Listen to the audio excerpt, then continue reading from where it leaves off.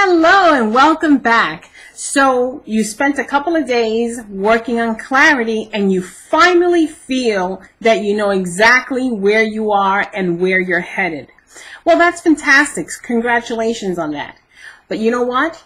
Now that you've faced your demons, you have to do a little bit more. Now you have to let go. You have to release yourself from whatever chains you've been holding on to. That's the tricky part, because many times we are either easy to release others, but we are not good at releasing ourselves.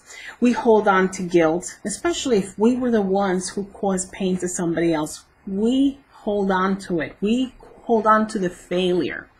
And what happens is that when we hold on, we're unable to move forward. We actually feel that we don't even deserve a second chance, that we don't deserve better in life for whatever mistake we caused or made.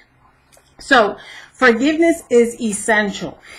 Even if you're looking at forgiving somebody else, if the person hurt you, the first person cheated on you, they deceived you, whatever it was, if you continue to hold on to the resentment, those people moved on a while ago.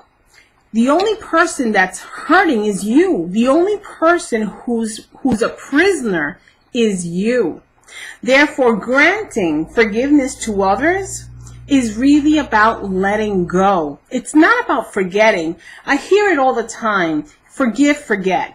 Unless you come in and erase my entire memory, I'm not forgetting anything that happened. But I can release myself from the pain so that when I look back and I do remember the events, I am not emotionally connected. It doesn't hurt me. It doesn't hold me back. That's what forgiveness is about. It's about release, letting go. When we forgive, we find freedom. Therefore, now is the time to look back at your notebook. Look at the things that really bothered you through your lives, the things that are still hurting you. And those are the things that you need to choose. Make a choice to let go. Take care.